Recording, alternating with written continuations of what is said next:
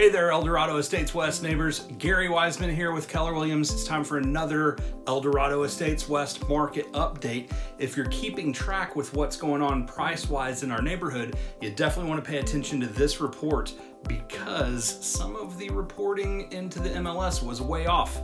An agent added an extra zero and it looks like a house in our neighborhood sold for $3 million. I wish that were the case, but unfortunately it isn't. So if you're looking at Zillow, Trulia, these kind of things for average price per square foot or average sales price, it's going to be skewed.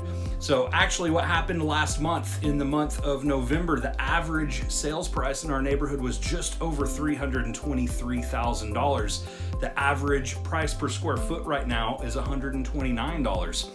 And the days on market actually went down last month to just at 43 days on market.